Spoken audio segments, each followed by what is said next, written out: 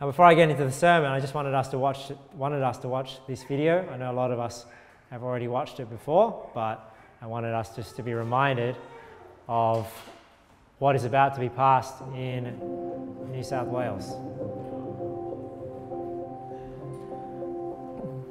My name is Dr. Anthony Levatino. I'm a practicing obstetrician gynecologist, and I've performed over 1,200 abortions. Today I'm going to describe a second trimester surgical abortion called dilatation and evacuation, or D&E. The D&E is performed between 13 and 24 weeks of pregnancy. After administering anesthesia, the abortionist uses a weighted speculum, like this one, that opens the vagina widely. Because second trimester babies are so large, this greater access facilitates a late-term abortion. Late-term abortion requires that the cervix be prepared 24 to 48 hours in advance with laminaria. Laminaria is a type of sterilized seaweed that absorbs water over 8 to 12 hours and swells to several times its original diameter. Once removed, metal dilators can be used to further open the cervix as needed. Once the cervix has been stretched open, the suction tube is placed inside.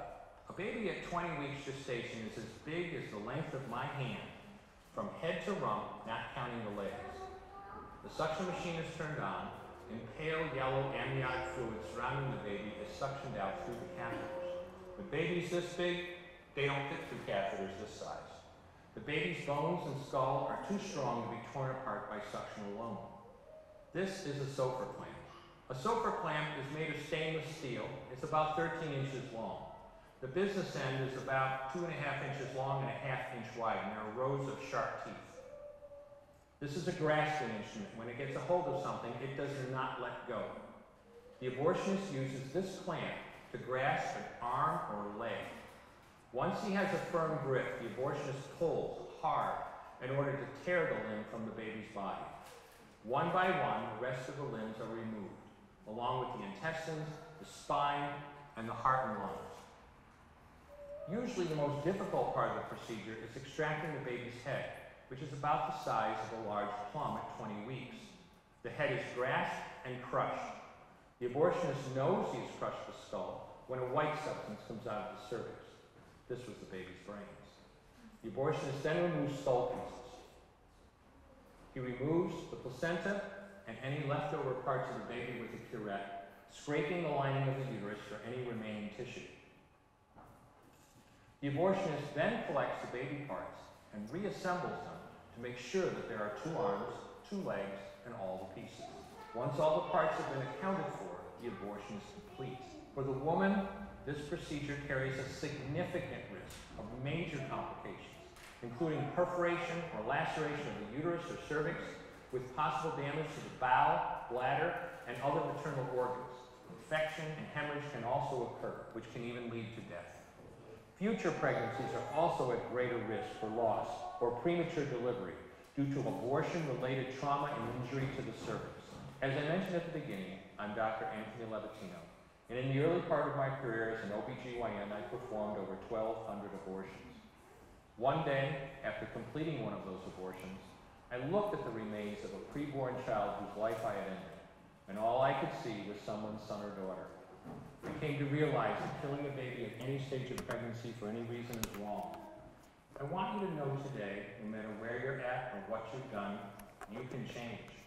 Make a decision today to protect the preborn. Thank you for your time. I will no longer do any more abortions. When you finally figure out that killing a baby that big for money is wrong, that it doesn't take you too long to figure out it doesn't matter if the baby is this big or this big or this big or maybe even this big, it's all the same. And I haven't done any since then, and I never will.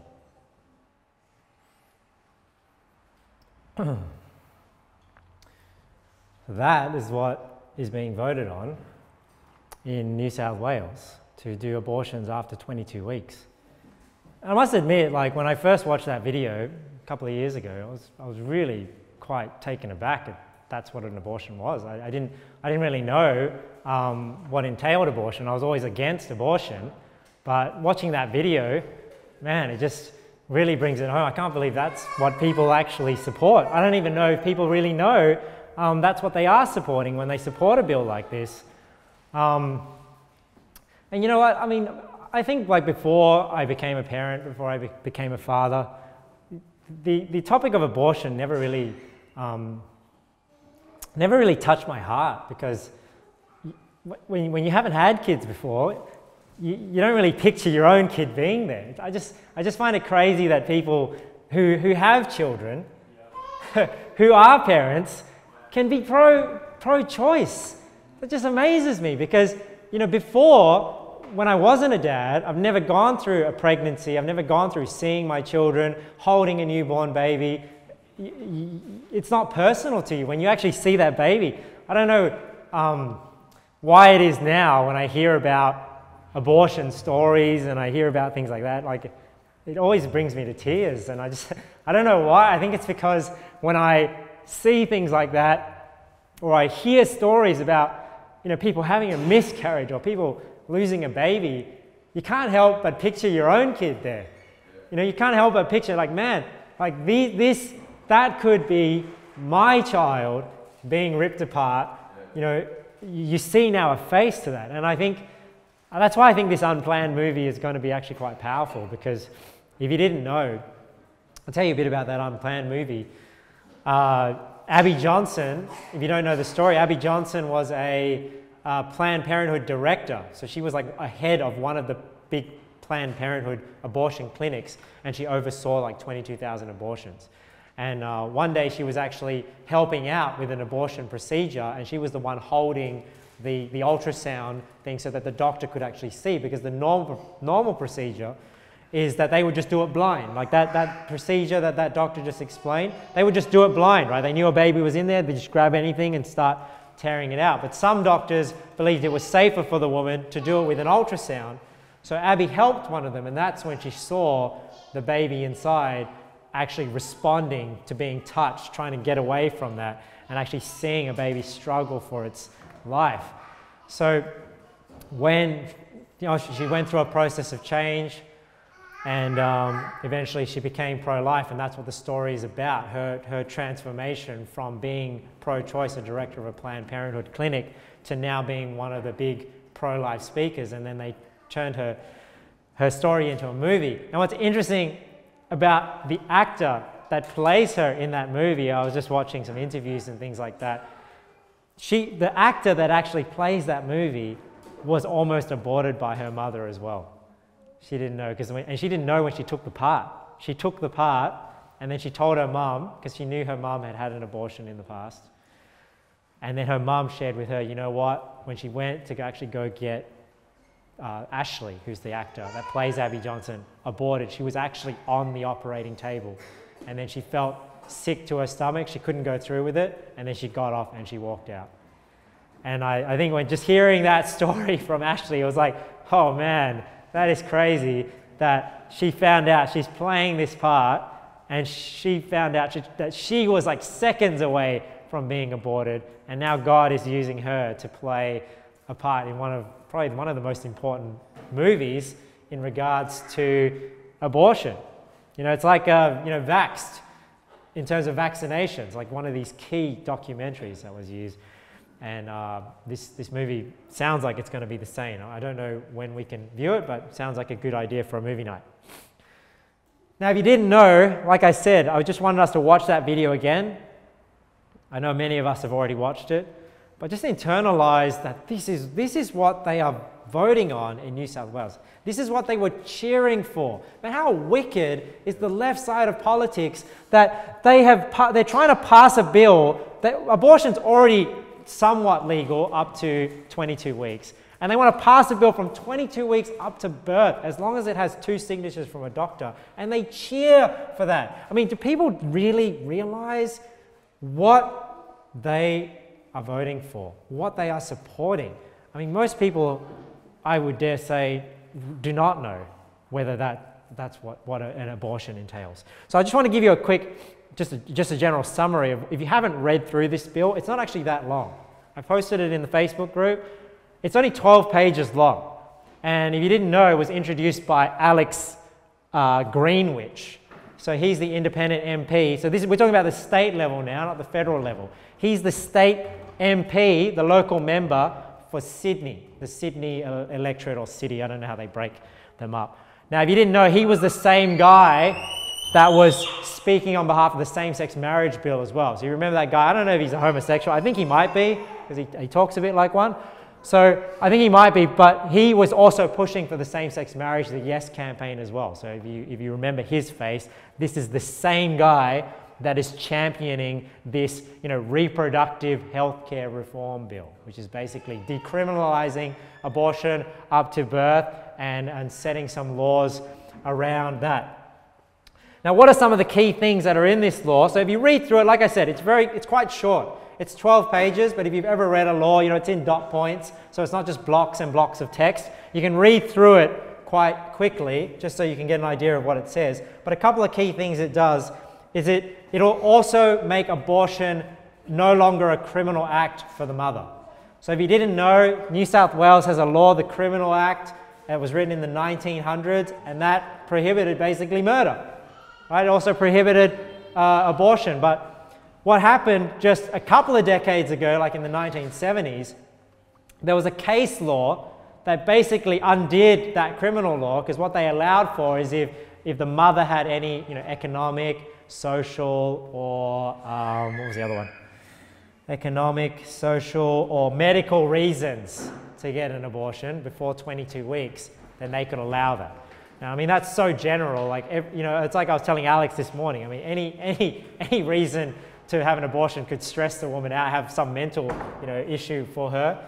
So that's why, even though abortion is technically illegal in New South Wales, the reason why it can be done is because of this case law. It basically nullifies the fact that anyone can be prosecuted as a criminal as long as you did it before 22 weeks. So what they're trying to do with this law is just remove the criminalization of the act entirely. So it's another one of this type of slippery slope idea that, it's like, you're already allowing people to get divorced anyway, or, you're already allowing people to fornicate anyway.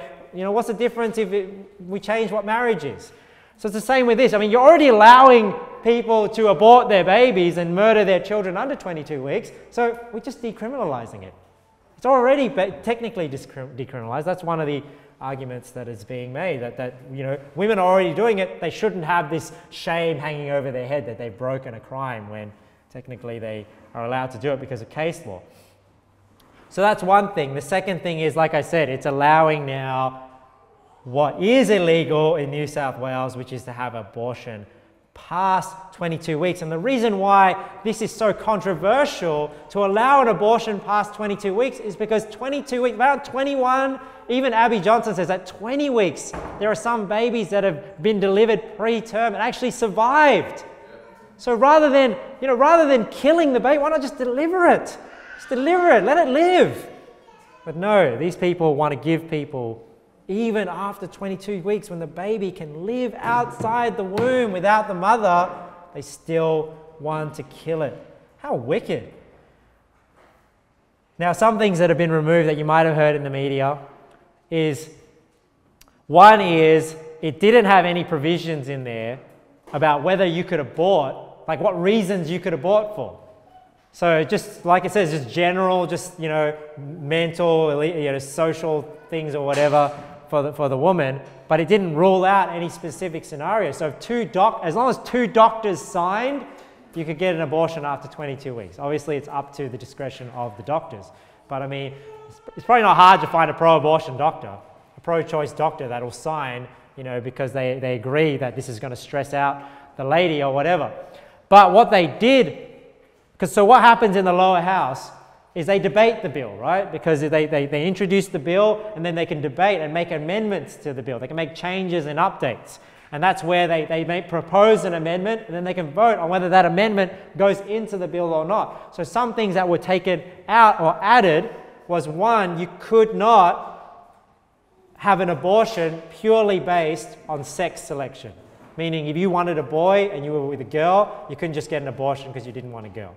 Now, how they prove that, I'm not too sure, but if the sole purpose of the abortion is for sex selection, that is now prohibited. And I believe it's in the copy that I've got, because as they amend it, they introduce a new copy. But you should be able to get the final copy now that it's been voted on and passed in the lower house, because that's what the upper house has to review.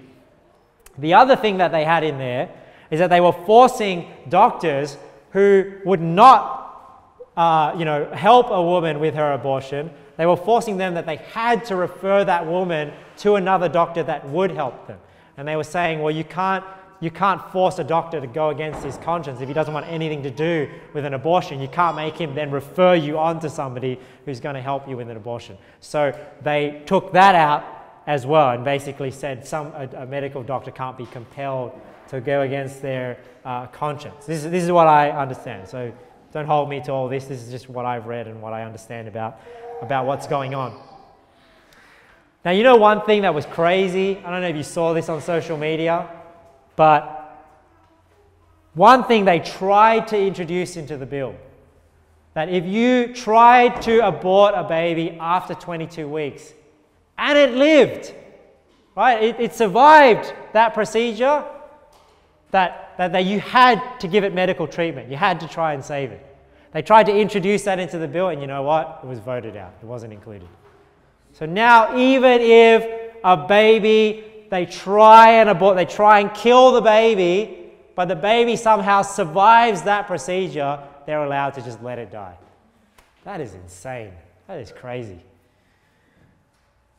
So that's what this bill is. That is what the upper house is going to debate on this week. We've got until Tuesday, 5 p.m. to put in a submission. And if they pass the law, then this will be the new law of the land in New South Wales. Because criminal laws are generally dealt with at the state level, not at the federal level. This is the title of my sermon. The title of my sermon is Abortion is Murder. Abortion is murder, and it's no less. All abortion is murder.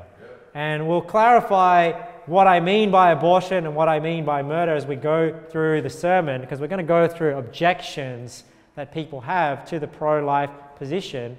And you might already be familiar with these, but I just wanted to make sure you guys in church got this information, because you want to be solid in how you defend the pro-life position and know why, when people come at you with all the exceptions, understand that these aren't exceptions. These are actually different cases.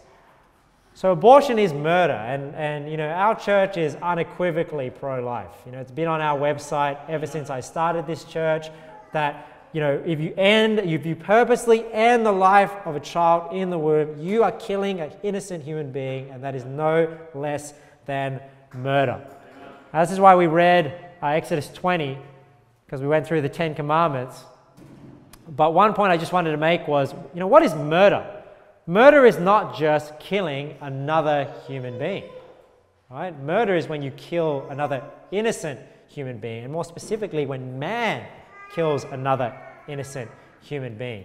Exodus 20:13 says, "Thou shalt not kill." Now, people sometimes take this and just say, well, all killing is wrong. No, not all killing is wrong. The 10 Commandments is specific to murder. We even see Jesus when he quotes the 10 Commandments in the New Testament. He says here, he saith unto him, which? Jesus said, "Thou shalt do no murder, thou shalt not commit adultery, thou shalt not steal, thou shalt not bear false witness." Now, why do I say that not all killing is wrong? Well, you have certain instances where killing is the right thing to do, like in the instance of capital punishment, because the crime of murder ought to be punished by capital punishment, which is killing the person. But that's not murder. Why? Because that person is not innocent. Right? That person is guilty of a crime that warrants the death penalty. So when they are killed, they're not being murdered. Right? That's why when people say, oh, you're for murder when you're for capital punishment. No, because murder is killing the innocent, not killing the guilty who are worthy of death. Leviticus 24, we'll just look at some Bible verses here. "He that killeth any man shall surely be put to death." Exodus 21, "He that smiteth a man so that he die shall surely be put to death." Now, if somebody takes the law into their own hands and goes and carries out this punishment, that is murder, because they don't have the authority to take that person's life. But when the government executes punishment, that is not murder. So I'm not saying we go out and take the law into our own hands. What I'm saying is the government, if it was a righteous government, would have laws executing and ensuring that those who are found guilty of murder are put to death. Look at what it says here. He that stealeth a man and selleth him, or if he be found in his hand, he shall surely be put to death. Now I know this is not what people necessarily do when they commit an abortion. You know, kidnapping and selling because, you know, and things like that. Man, but I just thought of the whole issue around abortion when I see, you know, that selling people. It just made me think of, you know, when they're selling the body parts. You know, when they make the abortion and they sell the parts off for money. It's just what made me think of when I read this verse. Look at here in Numbers 35. Doesn't this remind you of the video we just watched? And if he smite him with an instrument of iron so that he die, he is a murderer. The murderer shall surely be put to death. So people that commit abortions, people that have had an abortion, the reality of it is they have committed a murder. Now, am I saying that, you know, people that have committed had abortions in the past shouldn't, you know, seek forgiveness, seek healing, confess it to God and move on? No, of course not. You know, we've all done wrong things in the past, some more heinous than others. So it's not about just dragging people who have made mistakes in the past to not be able to move forward. But one way you're going to move forward if somebody's had an abortion is they admit the wrong that they've done. And not, you know, be complacent and complicit in future generations making the same mistake, because you can't deal with your own guilt and your own shame. You just need to confess it to God, confess it as a sin, and then join the pro-life movement and fight for those that have not yet been killed. But that is what it is. It is what it is. If you kill a baby in the womb, it is murder. Now, why? You've got capital punishment, that's one exception to killing. You've also got issues of war as well. So I don't have any examples that I'm bringing up, but also when nations may defend themselves in war, or God would send a nation into war. And you say, well, why is God able to kill, but man's not able to kill? Well, it's because God is the one that gives life, so he's the one that's able to take it. He has the authority to give life, he has the authority to take life. So God can send a nation in to judge another nation. And don't think that it's just Israel that he used to judge another nation, because who did he use to judge the nation of Israel? He used another nation, right? The Babylonians, the Assyrians. So God did use nations to judge other nations, and that's not murder, because he has the right to take life, because he's the one that gave it. It belongs to him. Deuteronomy 32, see now that even I am he, and there is no God with me. I kill, and I make alive. I wound, and I heal. Neither is there any that can deliver out of my hand. So just note that, that not all killing is murder. So just be aware if you're making statements like, oh, killing is wrong, you're going to shoot yourself in the foot, because not all killing is wrong. There is a time to kill. Even in Ecclesiastes, I believe that is one of those things. And that time is when you may be defending yourself in war, or self-defense as well is another reason why you can kill as well. The Bible even has laws that if somebody breaks into your house and it's in night, if you kill that person, you haven't committed murder. But if you can see who it is, if it's day, then it is murder. You should try and restrain that person. But if you are in self-defense, that's not murder. And the other one is obviously capital punishment. Now let's go through 4 objections. You may be familiar with these, but I just wanted to cover them just so I would teach the church this morning on these objections. We're going to go through 4, and hopefully you see how these are not really valid objections to the objection to abortion. Number 1 is, no one knows when life begins. No one knows when life begins. So they say, well, because no one knows where life begins, well, then you may not be ending a life. Now, if that's the case, that would actually be very irresponsible. If you think about it, if you don't know when life begins, if you don't know whether something is alive or not, I mean, is it more responsible to say, well, therefore, it's okay to kill? Or is it more responsible to say, well, maybe we shouldn't kill it, just in case it is alive?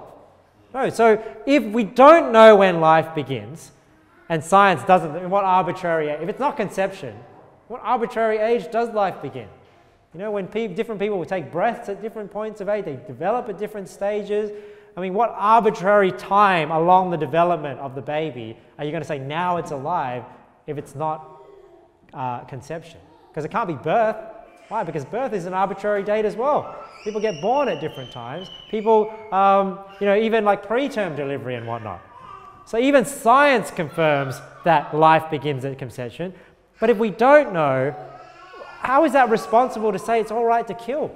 I mean, let's say somebody was in a coma or something and you didn't know whether they were going to live or not.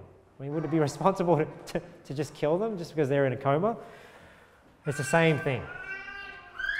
I'm sure you can think of better analogies, but I think the analogy that was in the live action video was if you're a hunter out and you see a rustle in the bushes and you don't know whether that's your mate or whether that's an animal, would you shoot? No, because if there's a possibility that that's a human life, you're not going to shoot. And it's the same if you don't know when life begins. Now, the Bible is very clear when life begins. Life begins at conception. Isaiah 7, therefore the Lord himself shall give you a sign. Behold, a virgin shall conceive and bear a son and shall call his name Emmanuel. Look how it's quoted in Matthew 1. Behold, a virgin shall be with child. So you see, to conceive is at the point where you are already with child. If you are conceived and you are carrying a baby, you have a child within you, not just a clump of cells, not just a blastocyst or whatever they call a fetus. You have a child with you, and shall bring forth a son. They shall call his name Emmanuel, which being interpreted is God with us. Now you'll see that it's referred to as being with child throughout the whole pregnancy. Right? So not only when you conceive, you're with child, but if you remember, when Joseph found out that Mary was pregnant, that would have been about the 3-month mark, right? Where she came back from staying with Elizabeth. So now the 3-month mark after the first trimester, it says now the birth of Jesus Christ was on this wise, when as his mother Mary was espoused to Joseph, before they came together, she was found with child of the Holy Ghost. Now look here, when they travel into Bethlehem, right, with the taxing, and it even says that she's great with child. So even before birth, it's still referring to that baby as a child. To be taxed with Mary, his espoused wife, being great with child. Even in Revelation, right, up until birth. See, they want to kill this thing up until birth. The Bible is very clear that all throughout that pregnancy, of course, if at the beginning of a child, it's a child at the end as well. Revelation 12, and she being with child, cried, travailing in birth, and pained to be delivered. Now I want to read you a couple of verses from the Bible as well that show that even before a child is born, that God, they have an identity, they have a soul, they're a person that lives inside that womb. Look at some of these verses. That's why the Bible is really clear. I don't know how somebody can be, like, you'd have to be ignorant. Either you're ignorant or you're wicked to be a professing Christian and be pro-choice, to think that it's okay to take an innocent human being life inside the womb. The Bible's so clear that life does not start when you're born. Life starts at conception. You're already somebody that God knows, has plans for. He has plans for you even before you were conceived. But look at some of the verses we see here in the Bible.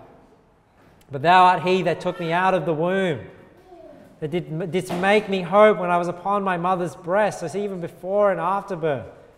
I was cast upon thee from the womb. Thou art my God from my mother's belly. So even since he was in the belly, he's saying, you were my God, even when I was in the belly. Now, isn't this interesting that the Bible says that God actually helps a baby come out of the womb? Thou art he that took me out of the womb. I just think that's interesting to note that, when you go through a physical pregnancy, you're not alone there by yourself.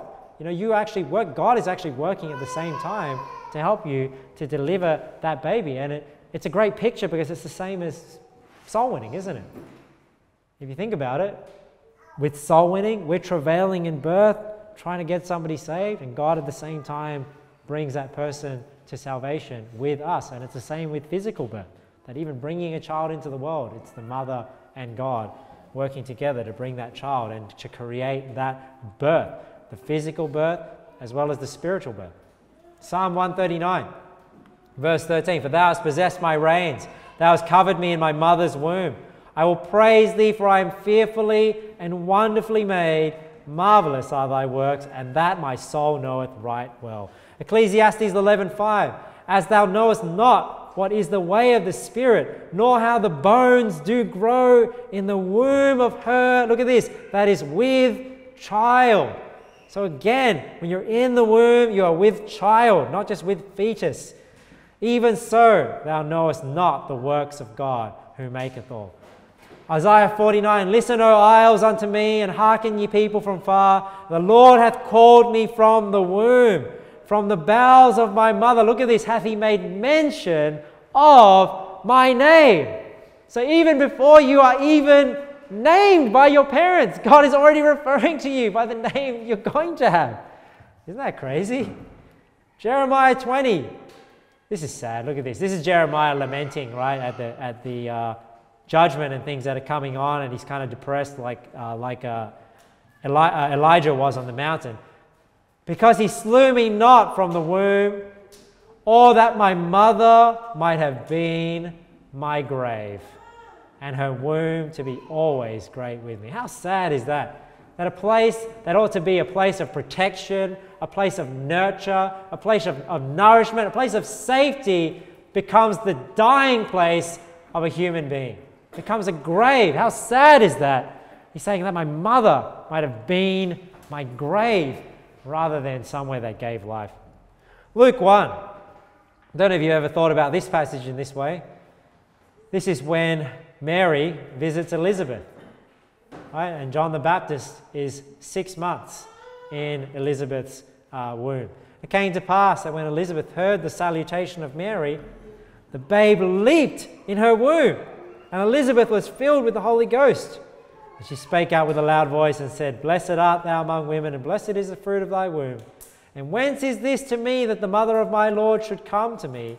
For lo," look at this, "as soon as the voice of thy salutation sounded in mine ears, the babe leaped in my womb for joy." Because somebody might say, well, maybe the babe just leaped because it was just reacting to the news, some emotional response from the mother and whatnot. No, the Bible actually says that John the Baptist, at 6 months old, in the womb of his mother, had joy, was happy to hear that the Lord Jesus Christ was conceived and was in the womb of his mother, Mary. So it's very clear that John the Baptist, as a baby in his mother's womb, had the joy. It wasn't just cause for the joy of his mother. Now, when is a baby conscious? Because some people might say, well, it might be alive, but if they're not conscious, then it's okay to kill them. Now, think about this scenario. If somebody was in a coma, they weren't aware of their existence, they weren't conscious, would it be right to pull the plug? I guess if somebody's old, if that's what's keeping them alive, the topic can get a bit more clouded when it comes to the issue of when does somebody have the right to end their own life? Or, do they have a right to end their own life, or can they refuse medical treatment? I think that is a bit more of a difficult argument in terms of should somebody have the right to refuse treatment if that's the only thing that's keeping them alive and they're in great suffering. I'm not 100% on that one yet. But let's say, for example, let's take that same scenario, because I am 100% on abortion in terms of being against abortion. Let's take that same scenario of somebody being in a coma. And let's say you knew that in just a matter of time, 9 months, that this person would be perfectly healthy. They would come out of their coma, they would be conscious, they would know that they existed, they'd be able to feel, they'd be able to talk. Would it be right to pull the plug then? Would it be right to pull the plug knowing that it's just a matter of time until that person is a conscious human being and knows that they exist and know they can feel pain and all that sort of stuff? Of course not. And that's what we have. You can just think of birthed the same way, even if that baby isn't conscious that they are there. But it's just a matter of time until they are. So would it be right? Would it be morally right to pull the plug on that? No, of course not. So this idea of no one knows when life begins really has no ground to stand on. Let's look at the second one. The second one is this is the one that you hear said all the time. My body, my choice. My body, my choice. And really, this is an argument of human rights to say, yeah, well, you have autonomy over your own body. You know, nobody can force. That's why you need informed consent to be operated on or to any thing put into your body. Nobody can force you to medicate yourself or make you do anything that you don't want to do with your own body.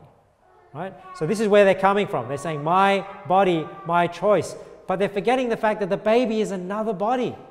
I mean, I don't see how somebody can argue the point that a baby is part of your own body. I mean, think about it. What part of your body grows up, detaches from you, right? Has a completely different DNA, different set of limbs, you know, possibly even a different gender. Grows up, detaches from you, argues back, and then goes on to get a job and get married and then have their own children. I mean, does the knee do that? Does the elbow do that? Does your heart do that? Does any other body part do that? I mean, for somebody to say that the baby is a part of the mother's body, I mean, I don't know what universe they're born in where they can reason that in their own mind. And we know that it's not the same body because it has a different DNA. It has a unique DNA that is not the same as the mother's. How can it be the same body? So of course, and that's why you have a right to your own body, but you don't have a right to somebody else's body. And that's why she doesn't have the right to end the life of that body that is inside her own body. Now, why are people, you know, so adamant about this? I was trying to understand, like, where are they coming from to say, oh, the women's rights and women's rights, when it's like clearly the baby is another human being. And I think the way it's being argued from, I'm not 100% sure, because I was reading some articles, and one argument I think they're making is, well, is because pregnancy and birth can risk the mother's life. Therefore, that's why, because have you ever heard the argument framed as, well, it's two rights that are competing with one another? See, I don't agree with that. But that's how they frame it. Why do they think it's two human rights competing with one another? Because one, the baby may have a right to life, but the baby living and being in the woman's body poses a significant risk to the mother, right? Because the mother's life could be at risk because birth and pregnancy have a risk. Now, yes, somebody who lives inside of another person's body is dependent on that other person. But just because you are dependent on somebody else, does that give you the right to end that person's life? No, it doesn't. Because we can apply it to, you know, if you can end somebody's life just because they're dependent on you and there's some impact to your own life, does that mean that you are allowed to murder them? Of course not. Because think about it, even infants, once they're born, are dependent on their mothers. Disabled people are dependent on their carers. And what about when your parents get older? Older people, when they're dependent on people to take care of them, is it all right just to kill them because they become an inconvenience, because they impact your life? No. Just because something impacts your own life doesn't mean that you have the right to take the life of somebody else.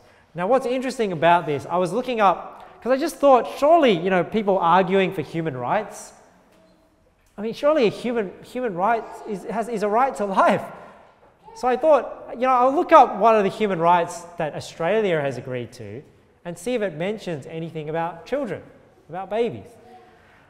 Now, Australia, you know, being part of the UN and all that sort of stuff, they've signed up to certain declarations of human rights. This doesn't really mean these are laws, but these are the things that they have kind of committed to say, hey, we are going to uphold these human rights, and this is where all people, when they mention human rights, this is what they're fighting from.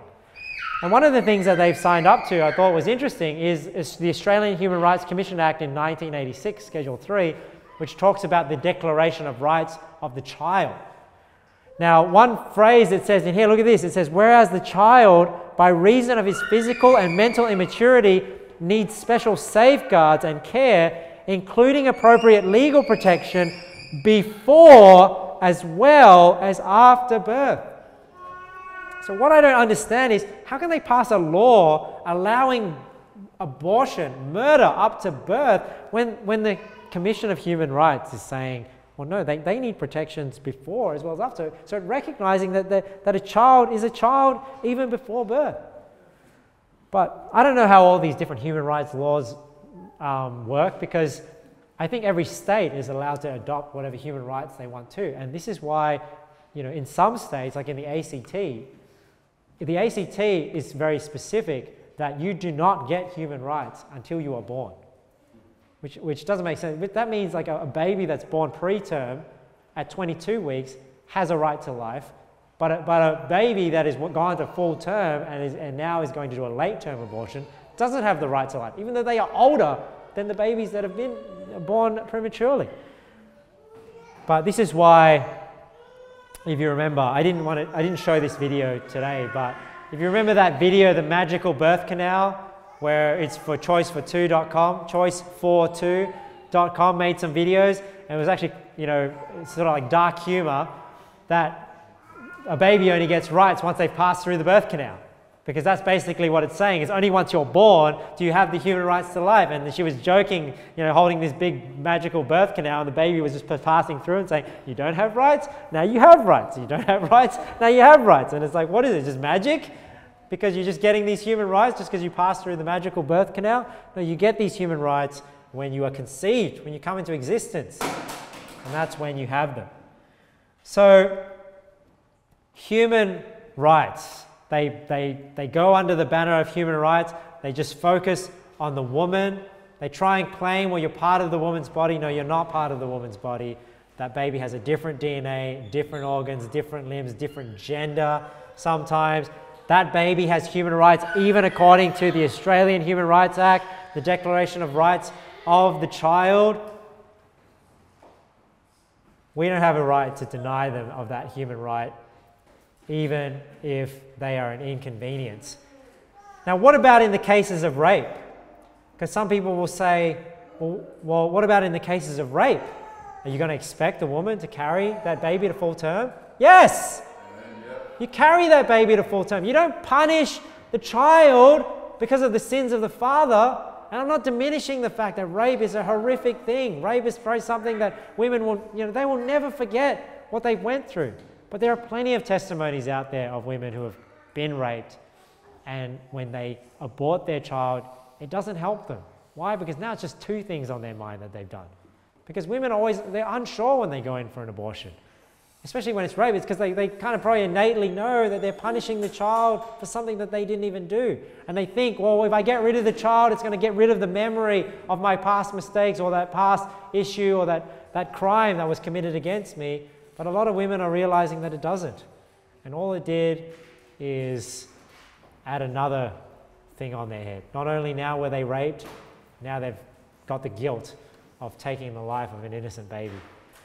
And oftentimes you hear stories as well of women who have been raped, and the child that they bear and they eventually carried to full term and had brought them lots of joy. It helped them actually overcome a lot of those things that they had experienced in the past. So, no, you don't kill the baby in cases of rape. You know what you ought to do? You ought to kill the rapist. The rapist deserves the capital punishment. So you kill the rapist rather than kill the baby. Why should the rapist go on to live and be fed and housed in prison? No, if somebody has raped somebody, then you put them to death and you make it an example for other people that are going to do it. So we shouldn't even have this argument on whether a baby conceived in rape should be allowed to live. Number 3. You've heard this one. This is probably one of the hardest even for me to argue before I understood all the issues surrounding it. They say, what about when you need to have an abortion to save a mother's life? To save a mother's life. And that's why the title of my sermon is Abortion is Murder. But you have to understand what is meant by abortion. And there is something called the Dublin Declaration, because out of all the European states, from what I hear, there is one country that has not legalized abortion, and that was Ireland. I don't know if it's changed now. Maybe they've already legalized it now. But what they did to try and uphold the pro-life position is they made it clear what is meant by abortion, because this is what is happening when you argue about abortion. They just think any medical procedure that results in the loss of the life of a child is an abortion. No, that's not what they define it as. So the Dublin Declaration said this, Dublin Declaration on maternal health care. As experienced practitioners and researchers in obstetrics and gynecology, we affirm that direct abortion, what is that? The purposeful destruction of the unborn child is not medically necessary to save the life of a woman. That's why you hear medical practitioners, OBGYNs, gynecologists, right, obstetricians saying, there's never been a case where I've had to perform an abortion to save a woman's life. What do they mean by that? That the procedure, the purpose of the procedure was to kill that child, to take the life of the child. Now, are there other procedures that may result in that child not surviving? Yes, but they don't classify that as an abortion. But why? Because that's not the purpose of the procedure. The purpose of the procedure was not to kill the child, even though it resulted in the loss of life. We uphold that there is a fundamental difference between abortion and necessary medical treatments that are carried out to save the life of the mother, even if such treatment results in the loss of life of her unborn child. We confirm that the prohibition of abortion does not affect in any way the availability of optimal care to pregnant women. So this is called the Dublin Declaration, and it was signed by over 1,000 medical practitioners, medical students, neonatologists, all sorts of people, and they're trying to get more signatures on there as well. I just think it's pretty cool that they are making that distinction, a very needed distinction between that, because that's what's always made it not join up in my own mind. I don't know if that helps you, is you kind of think, well, you know, it's like in the cases of a woman has cancer, you know, and she needs to get chemotherapy, and then the baby has to die because of it. Is that an abortion? No, because the purpose of that treatment was not to kill the child. The purpose of that treatment was to save the mother's life. But you have other issues as well, like an ectopic pregnancy. What's an ectopic pregnancy? An ectopic pregnancy is when the baby's conceived, but rather than planting in the womb, it plants in one of the fallopian tubes. Now, obviously, the baby can't live in the fallopian tubes, so it will die eventually. But not only that, the mother is going to die too if there's a rupture and a hemorrhage inside her body as that baby grows. So one thing they have to do is they have to remove that baby. Now, is that considered an abortion? No, it's not, because the purpose of that procedure is not to kill the child. The purpose of that procedure was to save the mother. You can kind of think of it as a preterm delivery, but it's just so early that the baby can't survive, right? It's very small. And that's really the difference as well when it comes to, you know, when you hear testimonies from practicing obstetricians and gynecologists where they say, a lot of the complications that happen in childbirth happen, second trimester onwards. Happen late in the pregnancy, where the better alternative to an abortion is actually just delivering the child early, having a C-section. And a lot of people don't know this. A lot of people don't know that an abortion can't just happen in an instant when the baby is so big, because the womb has to be prepared. Remember we watched that video? They've got to put the seaweed in there. They've got to prepare. Sometimes the seaweed is in there and the woman goes home and comes back. She's not on the table for 2 to 3 days while that seaweed is opening her cervix. Right? So these procedures happen over a few days. They need to prepare and all this stuff that's going on. But a C-section, because they don't need to, probably, I don't even know why. Like when I watch a video like that, and I'm just thinking, I don't know why they can't just like kill the baby like they do and then do a C-section. Like, does anybody know why? Like why can't they just do that, do a C-section, take the baby out? Why do they have to kill it and crush it and dismember it through the vagina? I don't know if there's some legal reasons that they're trying to get around, but I always thought that's how they did it. Because they try and do it with a late-term abortion. If you watch the late-term abortion one, they inject like a lethal dose of thing into the baby's head or the baby's brain. They hope it dies, and then the mother literally has to still birth that baby. Did you know that? Like even in a late-term abortion, like the mother has to birth the stillborn, just like she has to birth the placenta. And I'm just thinking, like, well, if you're going through the birth anyway, why not just let the child live? Yeah. Amen. You know, and if the child can live outside the womb and it's more risky to do an abortion, why not just deliver the child and let the child live? I don't know whether people really know what it entails, but anyways, if you have these complications, it's safer, a lot of doctors say, to just deliver the child.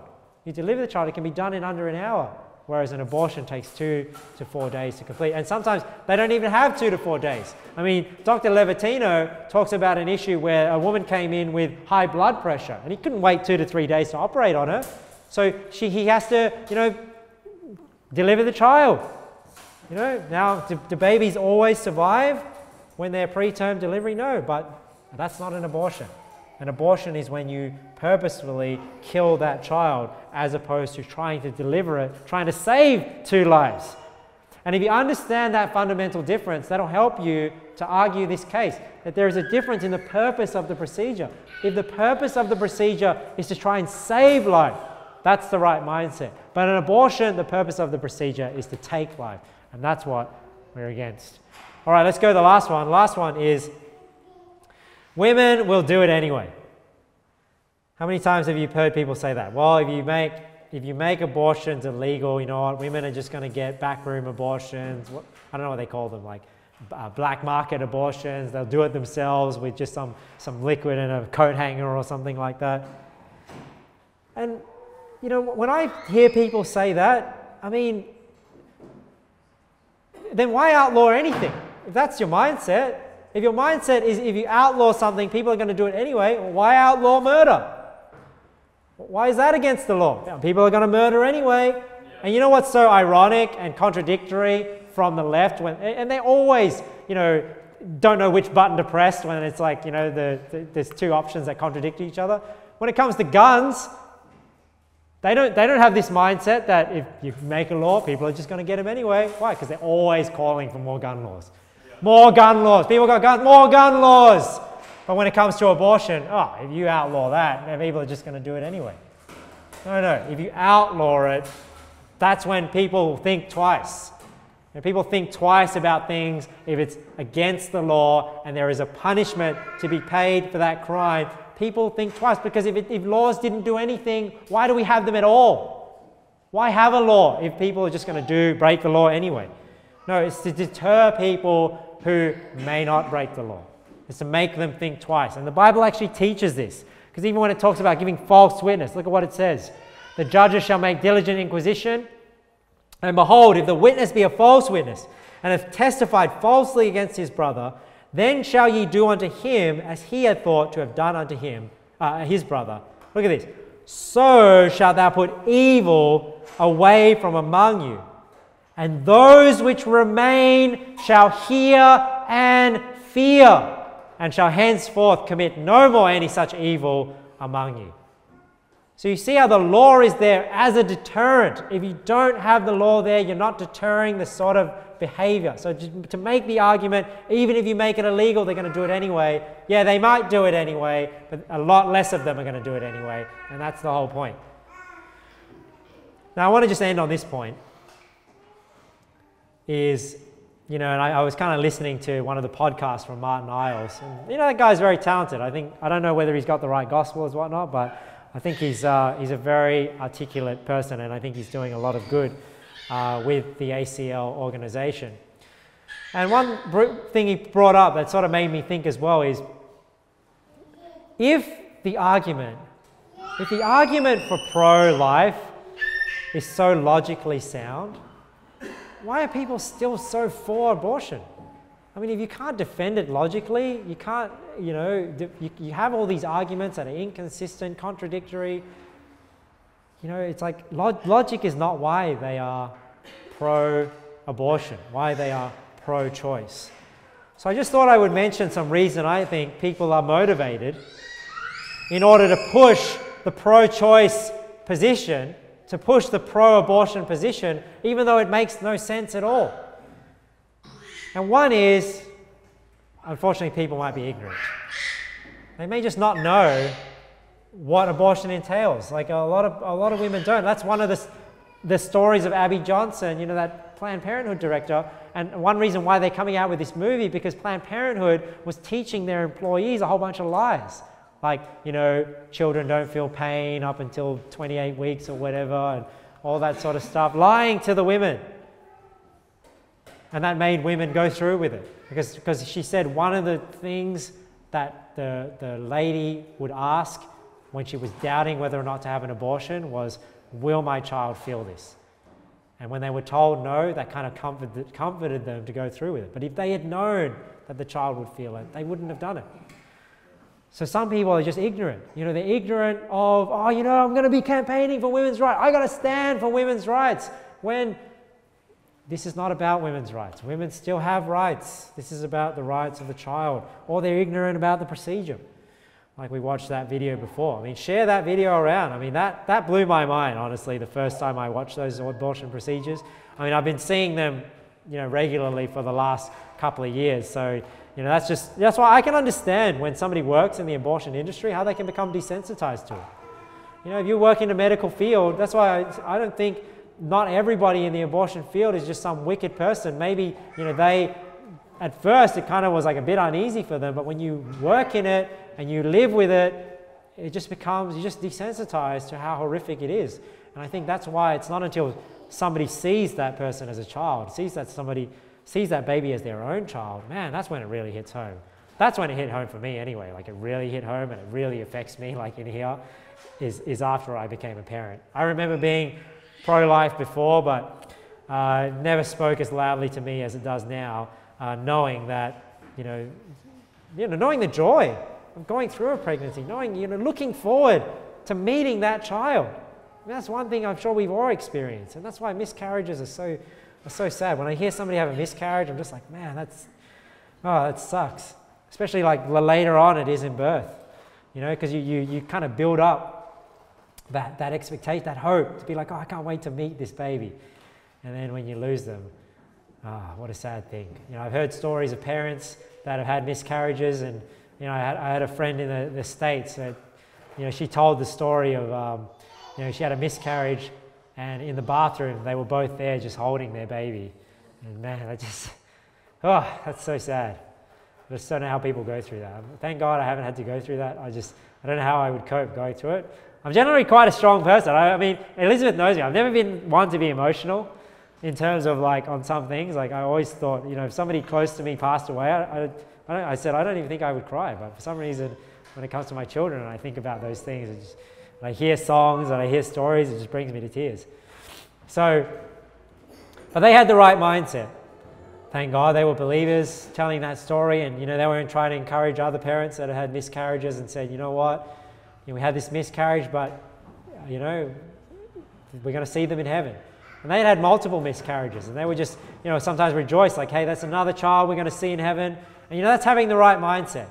I know it's a difficult thing to have a miscarriage, but we ought not to sorrow as others that have no hope, and look to eternity, realize, hey, we did everything in our control not to cause that, and if God took that baby away, then there's a reason for it. And it might be, God may have put you through that situation so that you can comfort others.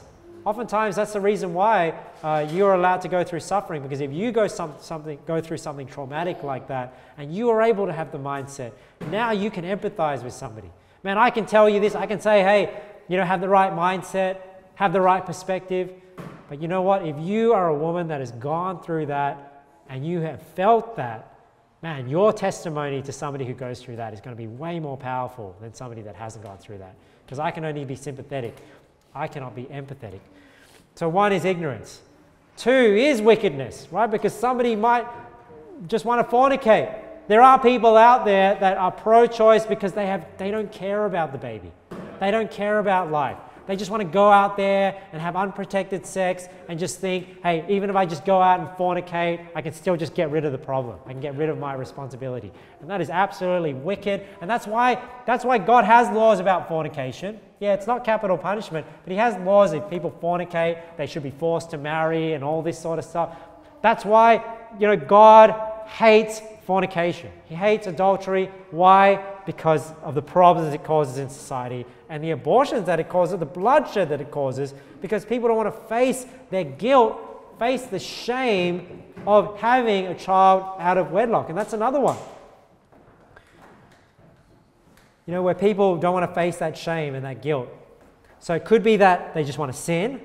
It could just be that they have other important things that they want to do. Maybe they're just covetous. They think, oh, this baby's going to ruin my lifestyle.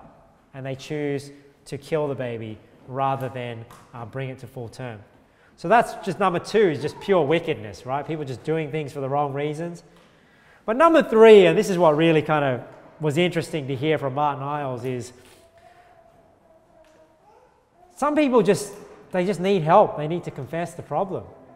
And I think that's true in a sense that because so many people have had an abortion, to vote against a bill for pro-choice is to admit that they have done wrong. Do you know what I mean? It's like people make excuses for divorce and whatnot because they've had one. And if they then go against it, they have to admit to themselves, hey, I did wrong. And they're not willing to do that. So whilst they're not willing to admit their own guilt, they're complicit and they encourage other people to do the same, to make themselves feel better about themselves. So some people just need help. They might be scared of the shame or the inability to take care of their baby, but it also could be because they've had one. Or somebody they know has had one. Maybe like a parent has encouraged their child to have one. Or the husband of a woman has encouraged her to have one because they didn't want to take care of it. And because so many people now have done one, to outlaw it is to admit that they've committed murder. And people are not willing to do that. I just hope that they would just confess it to God and move on. You know, and fight the good fight. Now the last one I want to mention is us. Is you.